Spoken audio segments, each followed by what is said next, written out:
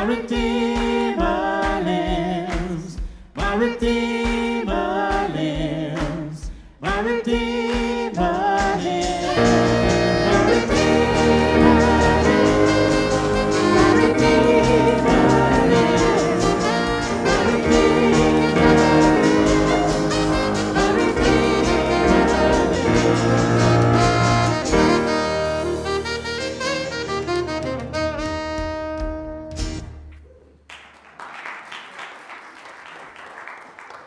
Good morning.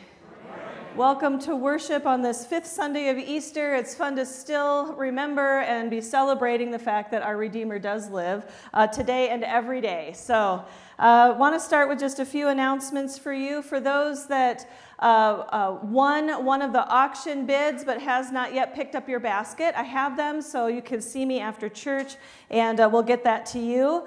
And thank you to everybody who donated baskets, who bid on the baskets, who shared their talents, who helped in any way. We had a really fantastic fundraiser and raised $3,215 for our youth fund, which is fantastic. So different from we've been raising money for our National Youth Gathering. That silent auction is our annual, sort of our big fundraiser for our general youth fund that we use to offset camp costs, to be able to go out and do fun things together like escape rooms or whatever else, for us to have pizza and snacks when we have a lock-in, all of those types of things, and all the various things that we use. So thank you so much for supporting our youth in that way. After service today, we'll have some fellowship time and the coffee hour. And then we'll have the last Sunday of our series teaching about world religions. And today we're going to be hearing about Hinduism. So if you would like to stay and be part of that faith formation today, I invite you to stay for that. Next Sunday, we'll be honoring our high school seniors that'll be graduating this year. So please come and know that we'll have a little reception for them afterward next week. All right, the rest of the announcements are in the bulletin. Please take a look at all of those, and let's take just a moment of silence as we take in a deep breath of the Holy Spirit and prepare our hearts for our worship this morning.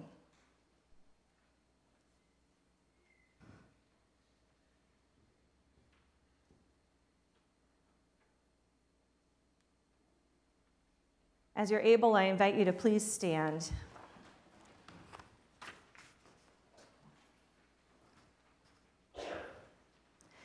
We begin in the name of the Father, and of the Son, and of the Holy Spirit. Amen. God of all mercy and consolation, come to the aid of your people, turning us from our sin to live for you alone. Give us the power of your Holy Spirit that, attentive to your word, we may confess our sins, receive your forgiveness, and grow into the fullness of your Son, Jesus Christ our Lord. Amen. Let us confess our sin in the presence of God and of one another. Gracious God, have mercy on us. In your compassion, forgive us our sins, known and unknown, things done and left undone. Uphold us by your Spirit, so that we may live and serve you in newness of life, to the honor and glory of your holy name, through Jesus Christ our Lord. Amen. Now receive this promise. Almighty God has mercy on you, forgives you all your sins through our Lord Jesus Christ. He strengthens you in all goodness, and by the power of the Holy Spirit, keeps you in eternal life. Amen.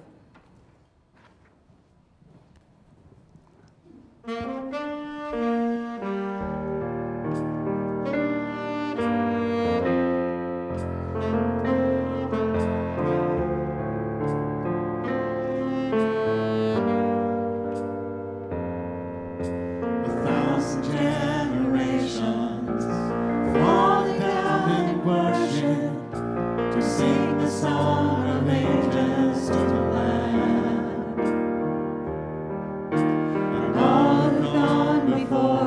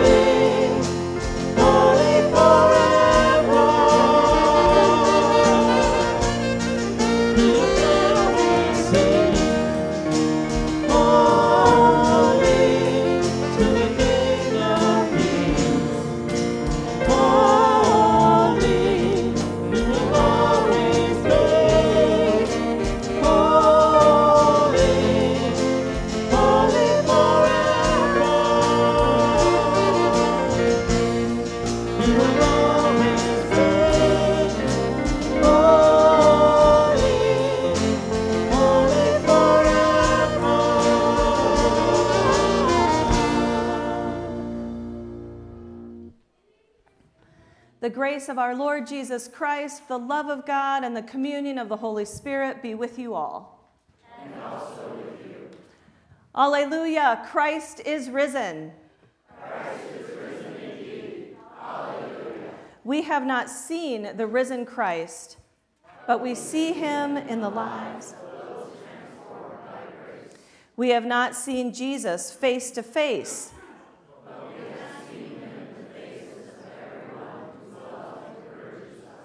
We have not touched the wounds from the cross. But we have been called to bring healing to the scar of the world. The Lord be with you all. And also with you. Let us pray together our prayer of the day. O God, you give us your Son as the vine, apart from whom we cannot live. Nourish our life in his resurrection, that we may bear the fruit of love and know the fullness of your joy. Through Jesus Christ, our Savior and Lord, who lives and reigns with you and the Holy Spirit, one God, now and forever. Amen. You may be seated. And I invite our children up for a children's message.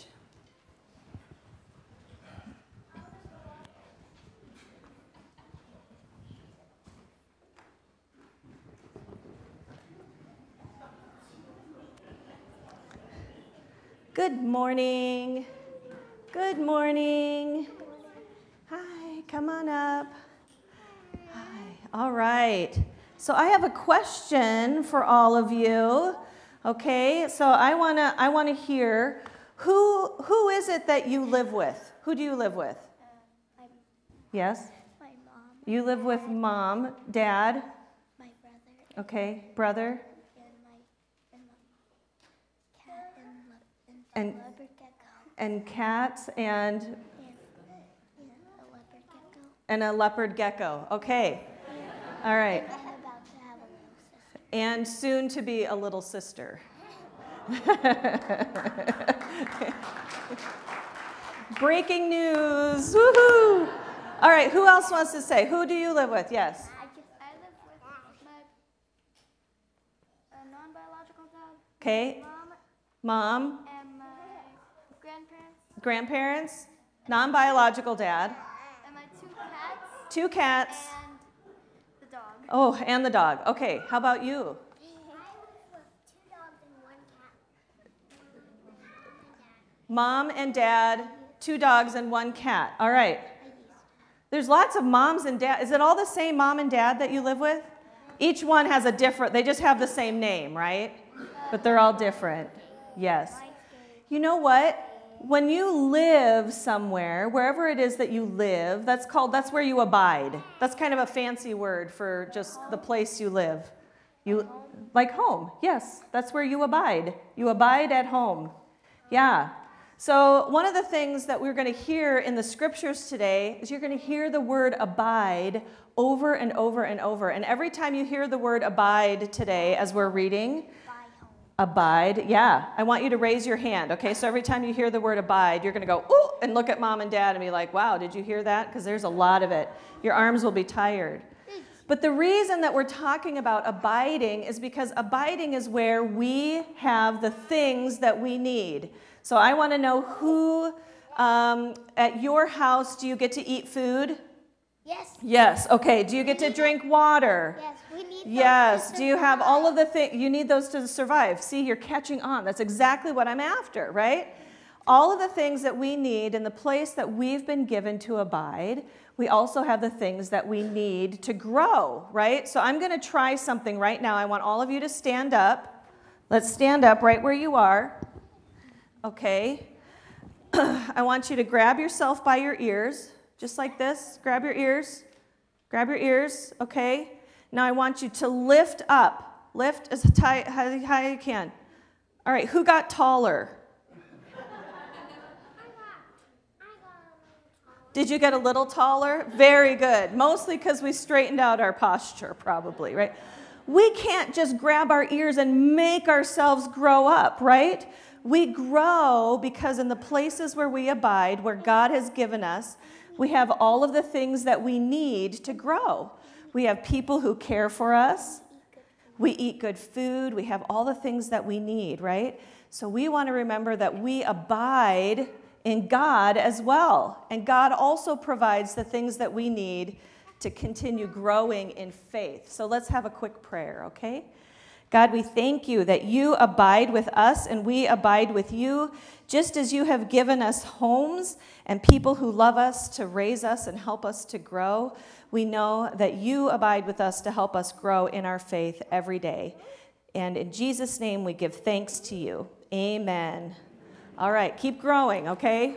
All right.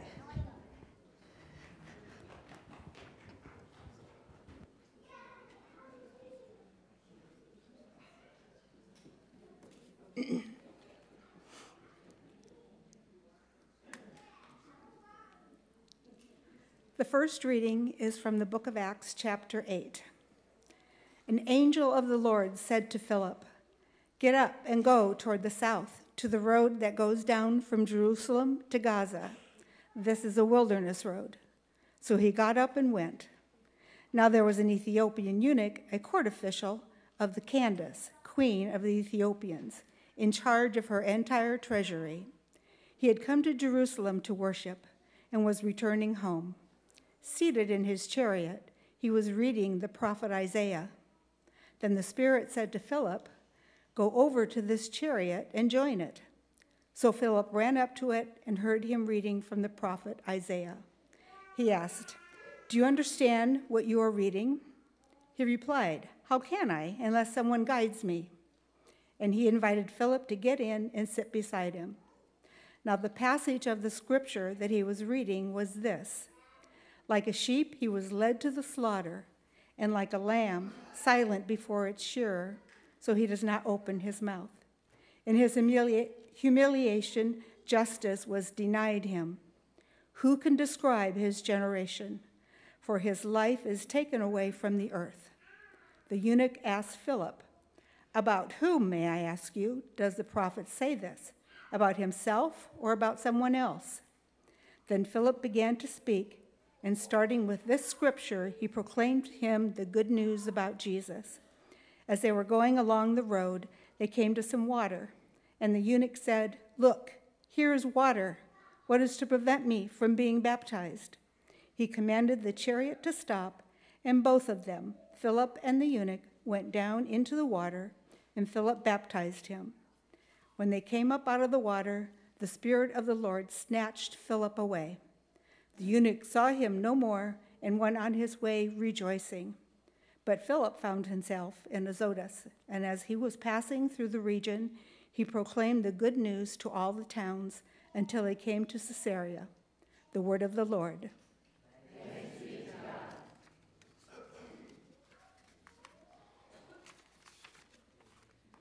The second reading is from the book of John, chapter 4. Beloved, let us love one another, because love is from God. Everyone who loves is born of God and knows God. Whoever does not love does not know God, for God is love. God's love was revealed among us in this way. God sent his only Son into the world so that we might live through him. In this is love, not that we loved God, but that he loved us and sent his Son to be the atoning sacrifice for our sins. Beloved, since God loved us so much, we also ought to love one another. No one has ever seen God. If we love one another, God lives in us, and his love is perfect in us. By this we know that we abide in him and he in us, because he has given us of his Spirit. And we have seen and do testify that the Father has sent his Son as the Savior of the world. God abides in those who confess that Jesus is the Son of God, and they abide in God. So we have known and believed the love that God has for us. God is love, and those who abide in love abide in God, and God abides in them. Love has been perfected among us in this way, that we may have boldness on the day of judgment, because as he is, so are we in this world. There is no fear in love, but perfect love casts out fear. For fear has to do with punishment, and whoever fears has not reached perfection in love. We love because he first loved us. Those who say, I love God, and hate their brothers or sisters are liars. For those who do not love a brother or sister whom they have seen cannot love God who they have not seen. The commandment we have from him is this: those who love God must love their brothers and sisters also. The word of the Lord. Please stand as you are able for our gospel acclamation.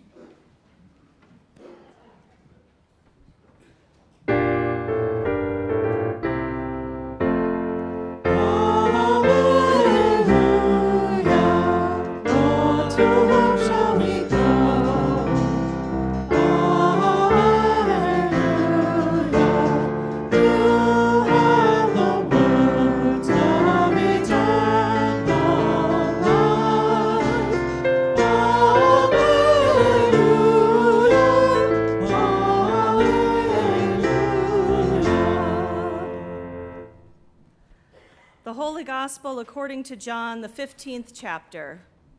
Glory to you, O Lord. Jesus said, I am the true vine, and my Father is the vine grower. He removes every branch in me that bears no fruit. Every branch that bears fruit he prunes to make it bear more fruit. You have already been cleansed by the word that I have spoken to you. Abide in me as I abide in you. Just as the branch cannot bear fruit by itself unless it abides in the vine, neither can you unless you abide in me. I'm seeing hands going up and down. I'm about to lose my place in there. I am the vine, you are the branches. Those who abide in me and I in them bear much fruit, because apart from me you can do nothing. Whoever does not abide in me is thrown away like a branch and withers. Such branches are gathered, thrown into the fire, and burned.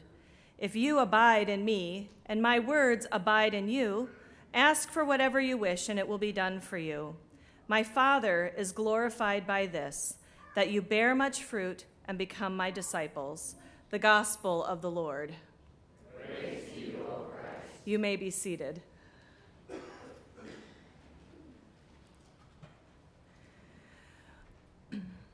Most of you know that in my first call where I served, We had twin devastating tornadoes that came through town and took 100% of our businesses down and about 80% of our houses. This week, the storms and all that has gone by has hit a little close to home for me. And it's sitting right about here. And in the areas that were hit on Friday and beyond in these last couple of days, I have family that also have been in the towns and in the places that have been hit. And it's one of those times that I look around and I think, what does this mean to abide in God when we have this type of devastation that's happening? Of course, I'm thinking about branches, and funny enough, one of the most triggering, that's kind of a fancy word for saying the unexpected response of like having emotions come out unexpectedly, is when I see a tree that no longer has branches and leaves, because that was the first thing that I remember seeing walking through town immediately after the tornado in Pilger. I think that it's amazing the way that people come together in the midst of disasters like this. It's almost as if God knew what he was talking about when he talks about abiding together. Because our natural gut response is to immediately come together and talk about what it means to be living and abiding in a space. It might not be individual homes, but here, right now, I saw yesterday on Facebook, before it had even been 24 hours, I already saw the t-shirts that were for sale with the great big N for Nebraska and the saying, "We'll stick together in all kinds of weather." You can get those for $24.99 on the Best of Big Red, in case you're wondering about that. Nebraska strong, Bellevue strong, Elkhorn strong, and so on. This is what we do, is we gather and we remember that we are all together. This is what abiding is. And we're drawn to it in the hardest of times, naturally. God is the one who first gives us this image and gives us the spirit that draws our heart in such a way to want to come together. The phrase that I often use and have used in the last 10 years since my experience with a devastating tornado is life-giving. I kind of came across that phrase accidentally as people were asking me, what do you see God doing when you look around at all of this devastation? It was a surprise to me that these words came out of my mouth, which means that it wasn't me anyway, it was probably the Holy Spirit. I said, I see resurrection. I see all of the places where people are bringing life, where it looks like there's only death here. Because I saw so many people holding each other up. I saw so many people coming to help. I saw plenty of gawkers too, but you know, that's human nature, as much as it is to come together. We have the ability to be life-giving. And we don't experience just in these times after destruction. I'm sure you experienced the same things in Bellevue after the floods, that you recognized what it is for a community to come together and to see where life is being brought in to the places that feel like there isn't any. This is what it is. Life together can be life-giving. Last week, I talked about what it is to have a good shepherd that gives us life. talking about how sheep do not aspire toward anything. They just live into being sheep. And what a beautiful gift that is, to rest in that space.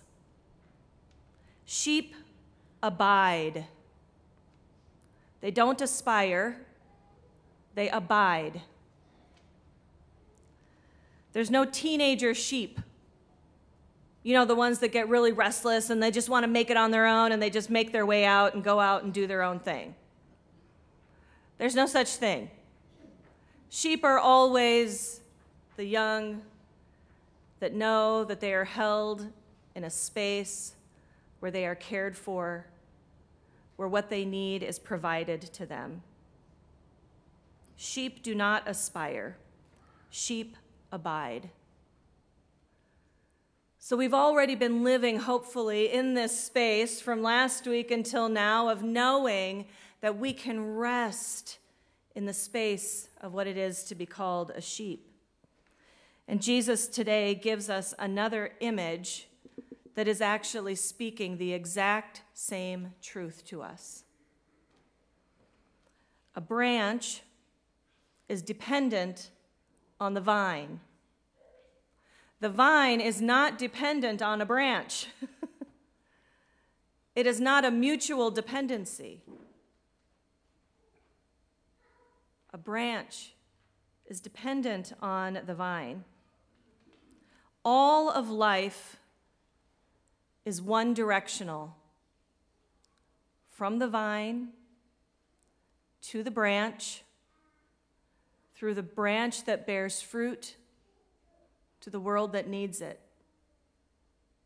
It's always one directional. A branch grows as it is fed. So what exactly does a branch do then?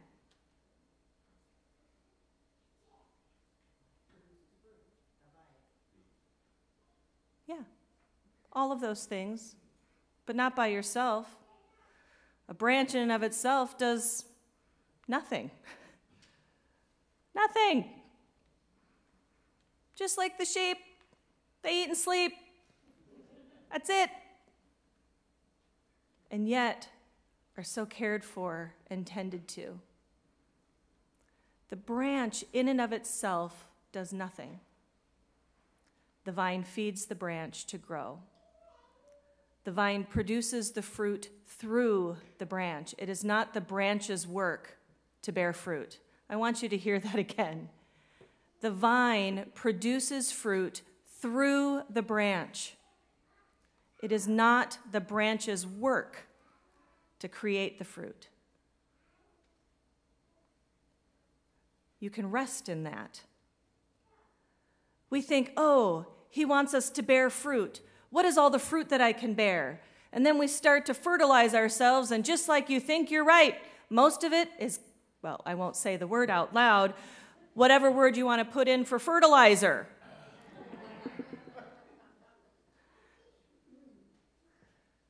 The branch does not even fertilize itself as much as we think that we want to grow something, make something happen. We produce fruit because the vine is working through us. Apart from the vine, we can do nothing. Even abiding is not a work that we do. It is a truth that we hold. Abiding is not a work that we do. It is a state of being that is just true of who we are. That's okay. She was writing notes and her... That sounded ominous. Like, da-da. That was not an ominous saying. This is true. It can feel ominous for us to hear that we have no power within ourselves, but actually it is a gift.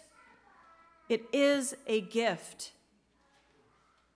Jesus says it this way: you have already been cleansed by the word that I have spoken to you.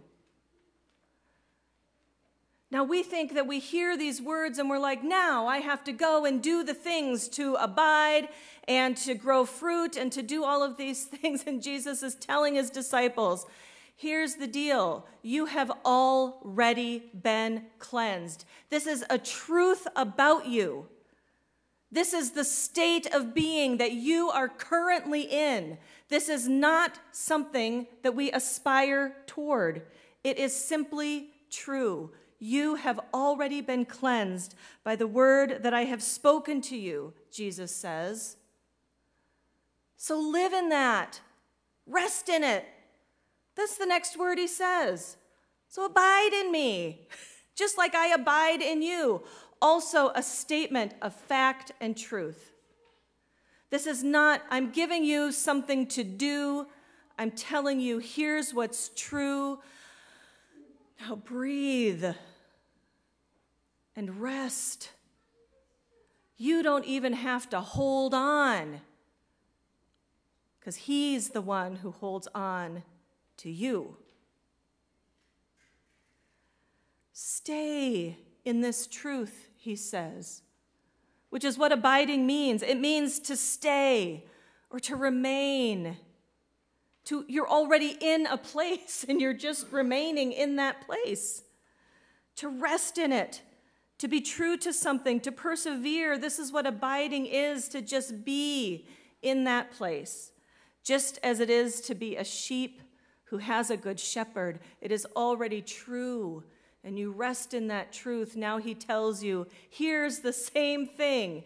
If that picture didn't work for you, maybe this one will. It's always the same story. You have already been cleansed by the word that I gave to you. You are already part of me.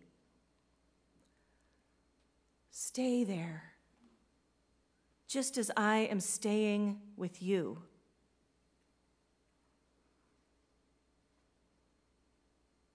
I am the vine, you are the branches. Those who remain in me and I remain in them, there much fruit grows. Fruit for the world.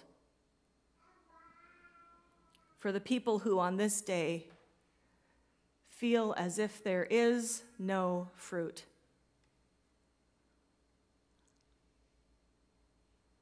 That word that Jesus gives us is not an if-then statement. If you do this, then this will happen. If you take nothing else from this sermon, I want you to take that. You have already been cleansed.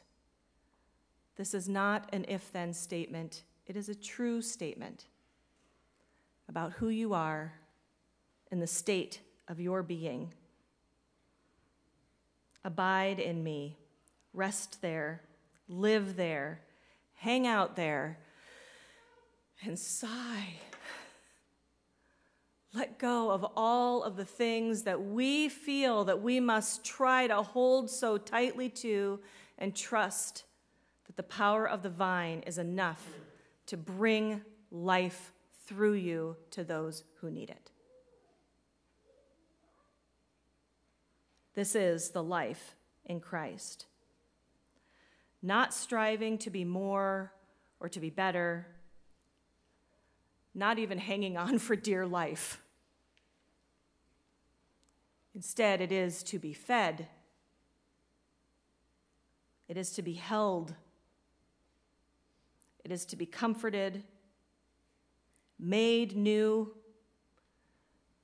to be empowered, to be life-giving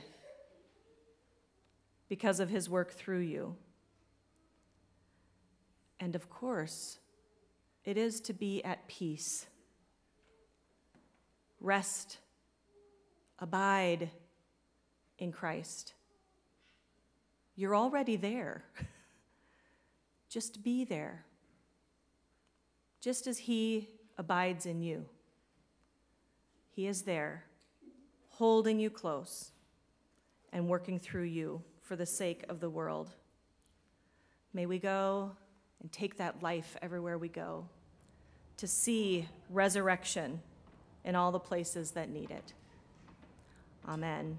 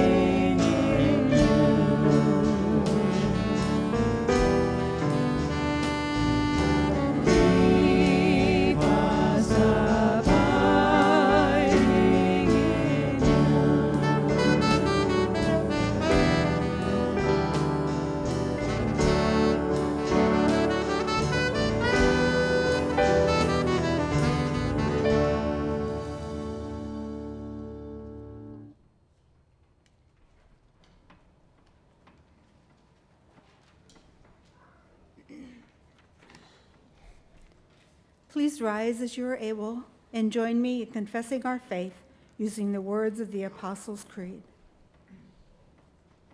I believe in God, the Father Almighty, creator of heaven and earth. I believe in Jesus Christ, God's only Son, our Lord, who was conceived by the Holy Spirit, born of the Virgin Mary, suffered under Pontius Pilate, was crucified, died, and was buried. He descended to the dead. On the third day, he rose again. He ascended into heaven. He is seated at the right hand of the Father, and he will come to judge the living and the dead. I believe in the Holy Spirit, the Holy Catholic Church, the communion of saints, the forgiveness of sins, the resurrection of the body, and the life everlasting. Amen. Please be seated if you wish for the prayers.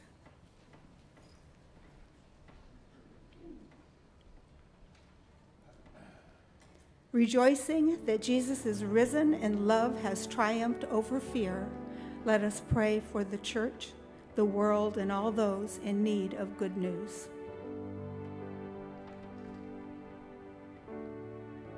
We pray for the church around the world, for all ministers, and for the mission of the gospel. Keep all newly baptized and confirmed in your care.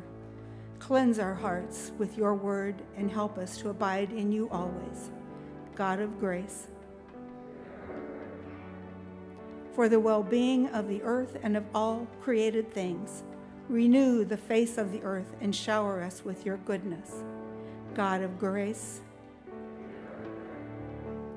For the nations and all those in authority, for local, state, and national leaders, for elected representatives at every level, and for international organizations, that justice and peace may reign.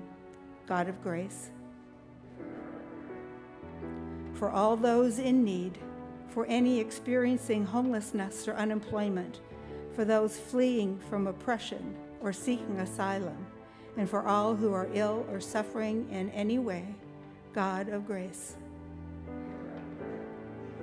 For this congregation, for the caring ministries of this faith community, for all who visit and minister to one another, for all who take communion to homes or care centers, and for all who seek to share your love with the world, God of grace. We pray for those affected by the tornadoes in Nebraska and Iowa. May they feel your loving arms around them as they recover. With thanksgiving for the saints who rest from their labors, help us, like them, to bear much fruit and to become your disciples. And at the last, bring us to that heavenly banquet where all will feast together at your table. God of grace. Into your hands, most merciful God, we commend all for whom we pray, trusting in your abiding love through Jesus Christ, our resurrected and living Lord. Amen. Amen.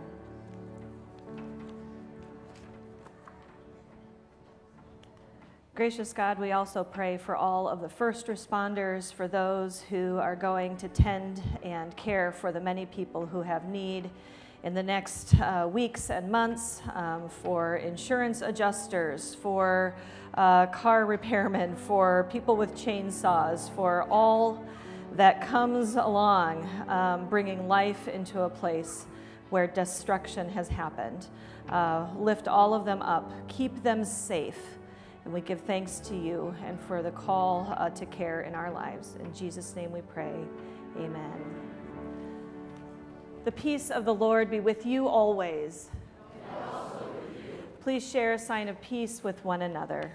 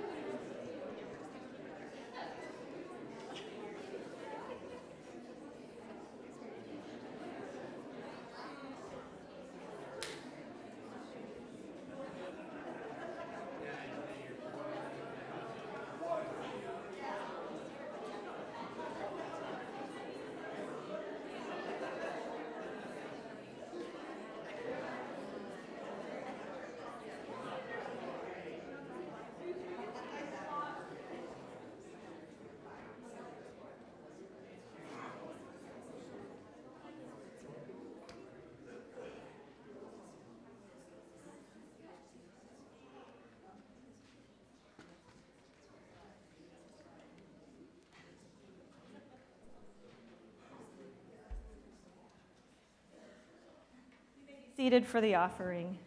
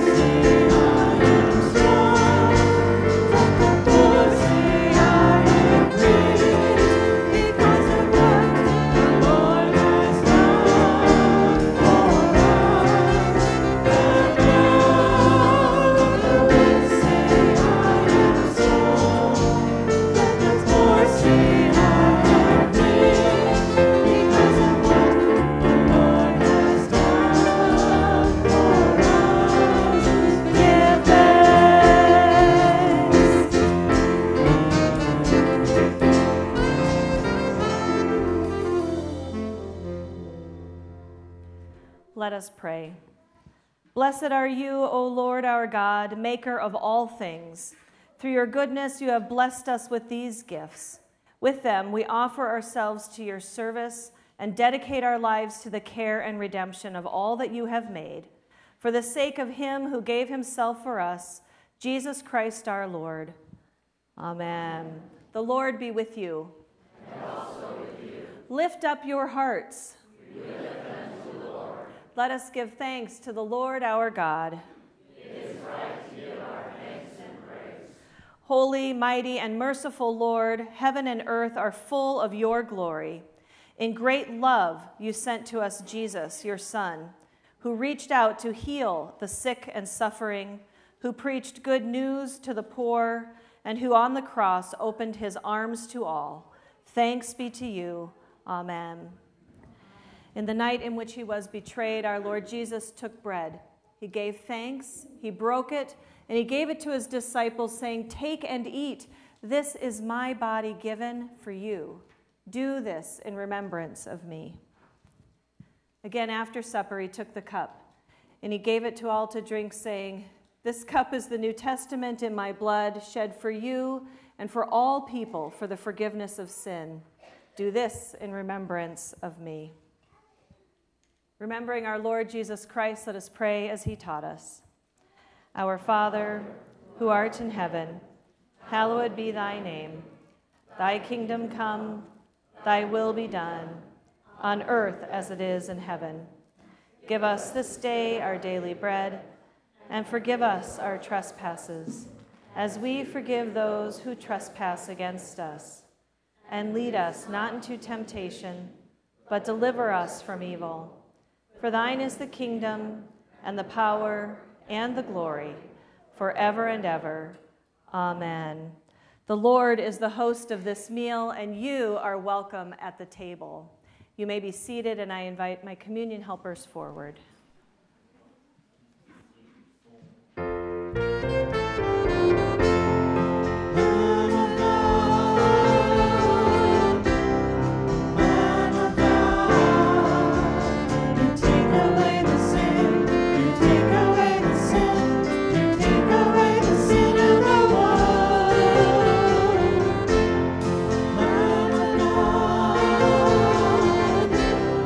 Lamb of God.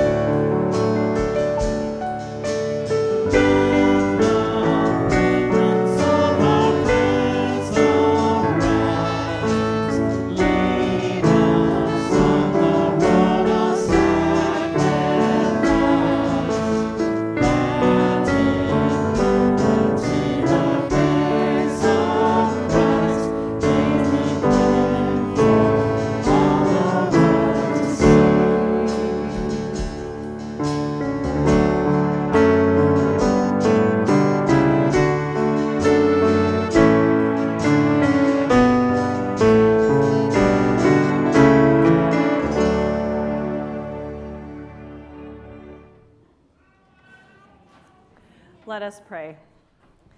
Almighty God, you provide the true bread from heaven, your Son, Jesus Christ our Lord.